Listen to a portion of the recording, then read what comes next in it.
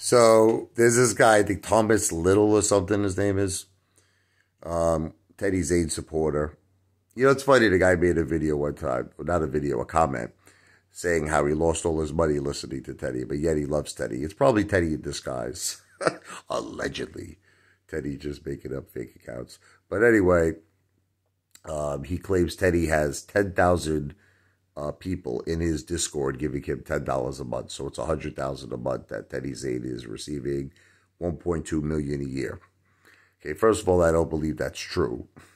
I don't believe that's true at all. Secondly, if it is true, let's give him the benefit of the doubt. Can you imagine a judge orders Teddy Zane to pay back 1.2 million a year, plus all the losses that they've incurred listening to him?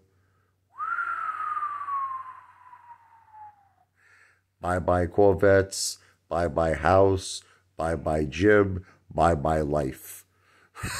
Listen, I'm not a lawyer. I'm not giving legal advice. I'm not a financial planner. I don't give financial advice. I'm an entertainer. But, oh, that will hurt.